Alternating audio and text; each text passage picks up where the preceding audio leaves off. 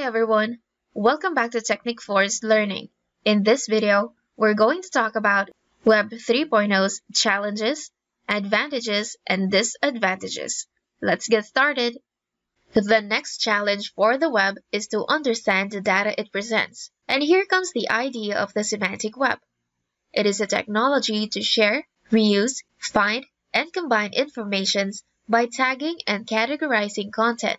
This extension of the actual web makes it possible to exchange data in a common format and uses a specific language to record how some of the data relates to real-life objects. All this data relating to real-life objects will then be linking to databases. These databases will be then connected to other databases that are containing data about the same real-life object. For example, the word apple can be related to the fruit itself, or the tech corporation that created an iPhone. This semantic technology can be combined with artificial intelligence, more precisely with natural language processing, or NLP, to make computers able to understand humans.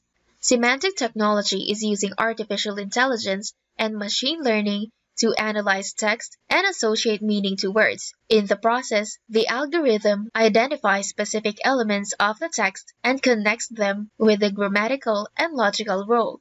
This process will help search engines to understand humans better and provide users with much more relevant and faster results when it comes to searches. As semantic web technologies and artificial intelligence will be integrated with search engines, users will get more relevant search results, even if they use long-tail search queries. Let's look at some of the biggest challenges of Web 3.0 implementation. Number 1. Vastness. The internet is huge. It contains billions of pages, and the SNOMED CT medical terminology ontology alone includes 370,000 class names. An existing technology has not yet been able to eliminate all semantically duplicated terms. Any reasoning system which can read all this data and understand its functionality will have to be able to deal with the vast amounts of data. Number 2. Vagueness. User queries are not really specific and can be extremely vague at the best of times. Fuzzy logic is used to deal with vagueness. Number 3. Uncertainty. The internet deals with scores of uncertain values. For example, a patient might present a set of symptoms that correspond to many different distinct diagnoses, each with a different probability. Probabilistic reasoning techniques are generally employed to address uncertainty. Number 4. Inconsistency. Inconsistent data can lead to logical contradiction and unpredictable analysis. Number 5. Deceit. While AI can help in filtering data, what if all the data provided is intentionally wrong and misleading? Cryptography techniques are currently utilized to stop this problem. Next, let's talk about the advantages of Web 3.0. Number 1. Increase information linking. Semantic web will help in the connectivity of online data. Number 2. Efficient searching. 3. Better marketing. 4. More efficient web browsing. 5. Effective communication. And 6. Change human interaction. But lastly, let's talk about the disadvantages of Web 3.0.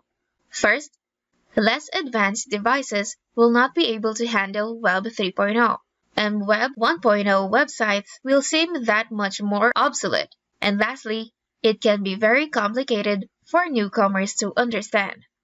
We are on the verge of real internet revolution.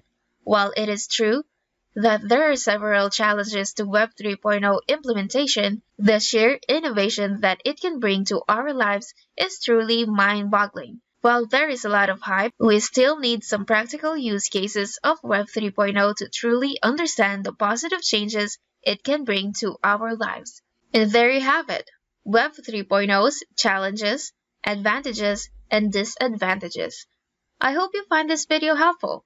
And before this video ends, did you know that your business needs more high-quality traffic? Unlock a fresh and high-quality traffic source that 99% of your competition hasn't exploited. And that is VidScribe AI. by Technic4. Transcribe, translate, and redub your videos in local languages with VidScribe AI. It's the easiest organic traffic boost you'll ever get this year, with 3 easy steps. Step 1. Feed it. Feed VidScribe AI videos from your YouTube or your PC. Step 2. Upload it.